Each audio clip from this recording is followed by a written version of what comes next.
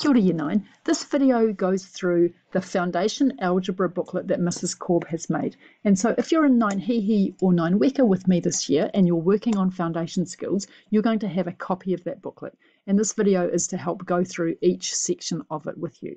If you're not in my class, you can still hopefully get something from watching the video because it's going to cover a lot of the basic skills that we want Year 9s to learn. So the ones that I'm going to focus on here are definitely writing expressions, going from words to algebra. Two really important algebraic conventions. One is about the times sign and one is about the divide sign. And then hopefully I'll get up to substitution. Lastly, maybe coefficients. So the video is going to be 15 minutes long and I'll put some timestamps on for where the different things are covered if I can figure out how to do that.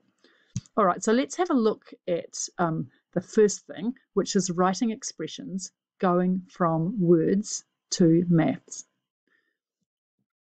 Okay, so what we want to do here is know that when we see these words, what does that mean mathematically? Now, some of these you'll find easy, and some of these you might not have thought about before.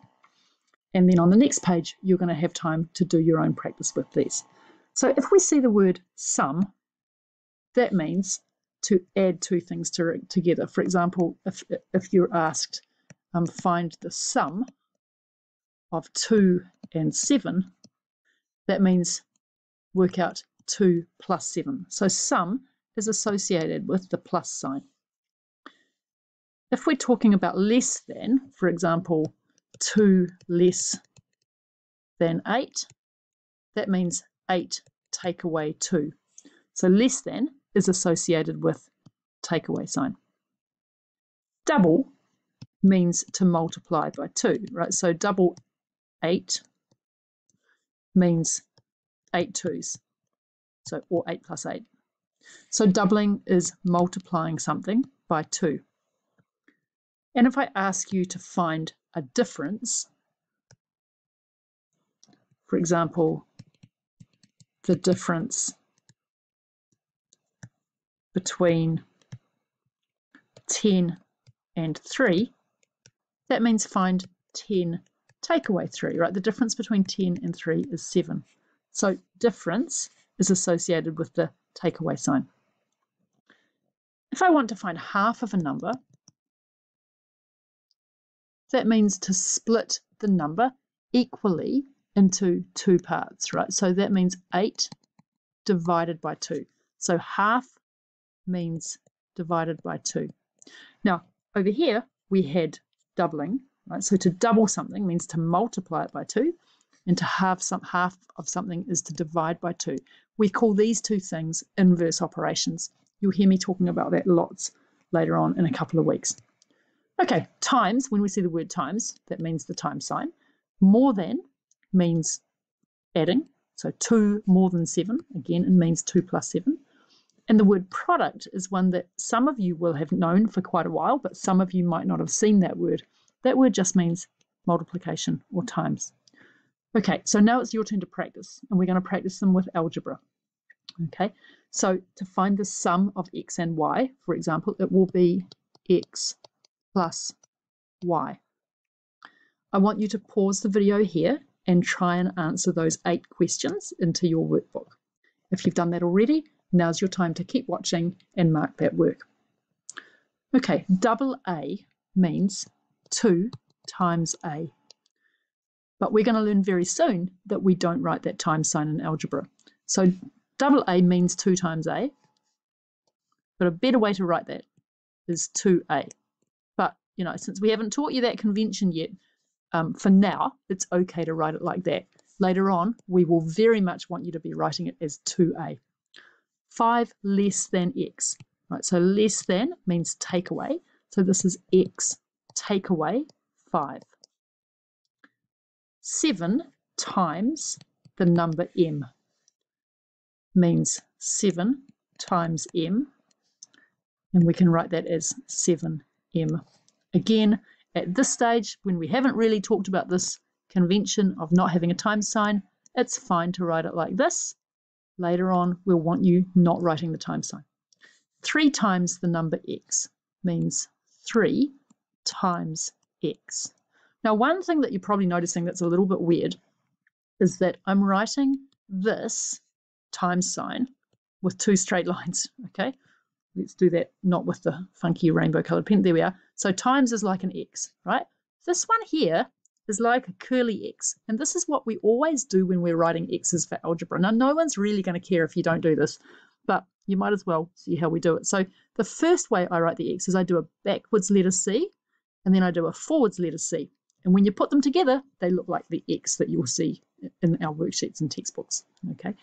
So yeah, so getting back to where I was. So number 5, 3 times the number X is equal to 3 times X, which we can write more nicely as just 3X.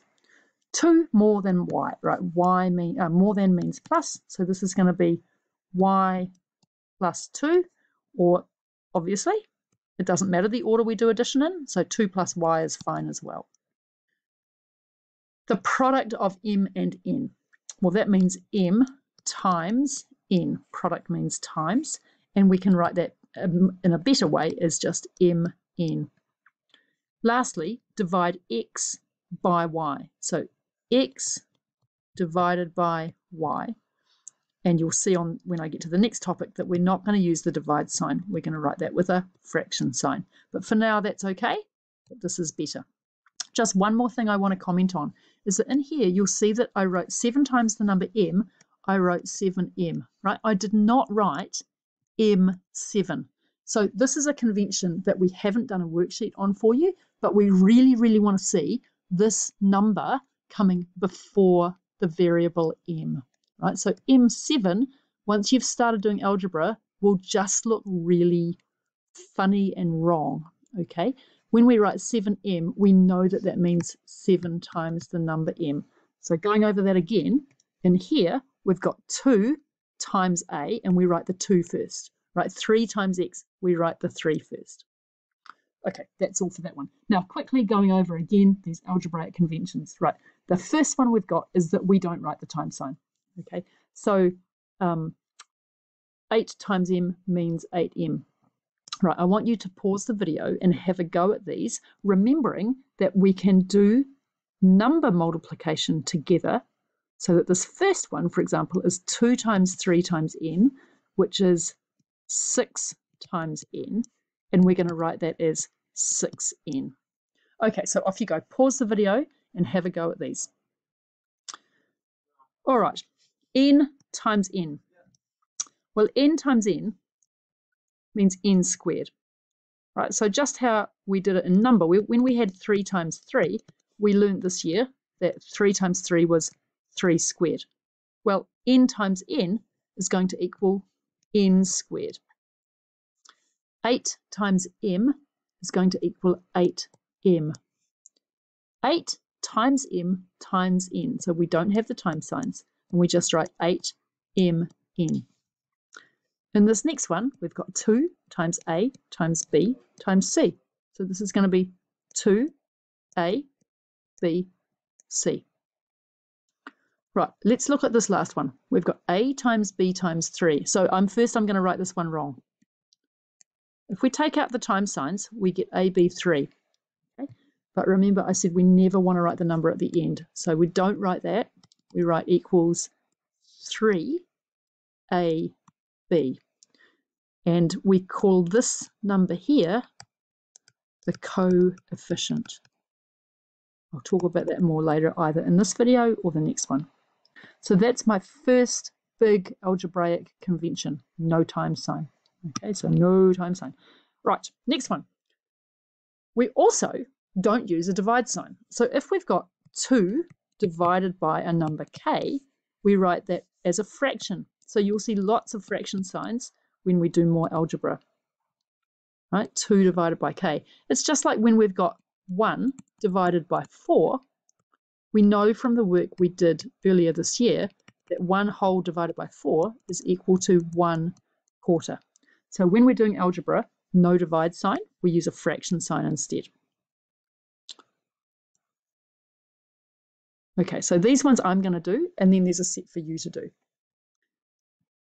Right, in this one here, we've got 6 times 3 times k.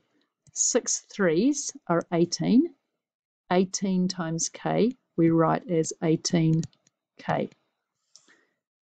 Number 2, n, a number n divided by 3, we write as n over 3. Now, this next one has got a tiny bit of our BEDMAS rule in it. We've got a plus and then we've got a times. So what we do first is we do the timesing part first. So this one here will give me x plus 3y. And in number 4, we need to get rid of the times signs. So instead of x times y times z, we have x, y, z, no times sign.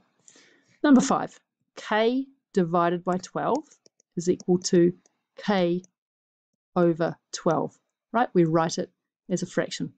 The next one, 2x divided by 5, we write 2x in the numerator. Remember, that's the top line of the fraction, divided by 5 in the denominator, the bottom line of the fraction. Okay, your turn to practice. Oh, no, actually, this is different. Sorry. We haven't put any extra practice ones into this video because we think it's probably going to get a bit long anyway. In this next one, we want you to show what it all means, putting back in the times and the divide signs. Now, we're doing that to check your understanding that 3m really means 3 times m. Okay, so we're going to go backwards and we're going to put in the times and the divide signs to check that you get the meaning. So have a go at that now. You might want to look back at this one here and see now how did we go from here back to here. Okay, so here we go. Pause and work through those and then check that you've got them right. So 3n means 3 times n, take away 1. 2x means 2 times x. In here, the a squared means a times a. So we've got 6 times a times a. In the next one, xyz means x times y times z. 7yb means 7 times y times b. Now here comes one with multiplication and division. So 2x over 5 is 2 times x divided by 5. And number 8, k over x means k divided by x. Okay, now I've got another 2 minutes left and I haven't done substitution yet. So I'm just going to start this skill off now and then I'll come back to it in the next video. So the idea of substitution is that sometimes we're going to give values particular numbers, right? So here what we're saying is A has the value of 5, B has the value of 2, and C has the value of 6. So then if I'm asked to work out what 8A is, I'm going to take the A and I'm going to replace it with 5. So it's like when you're playing sport and you sub someone off. It's exactly the same idea, right? So the old person comes out of the team and the new person comes in. So instead of having that A, we now have 5. And this is where we need to go back to what 8A means. So 8A means 8 times A, right? And now the A comes off and the 5 comes on. Right, so the first one, A plus B plus C. We write down 5 instead of A, 2 instead of B, and 6 instead of C. So we've replaced or subbed all of those numbers, right? So A is now 5, B is 2, C is 6, and we add them up. So 5 plus 2 plus 6 gives me 7 plus 6, which is 13. Right, in number 2, we've got 12B. The first thing we do is we write out what that means. Well, it means 12 times B. And B is 2, so it's 12 times 2, which is 24. Okay, AB means A times B.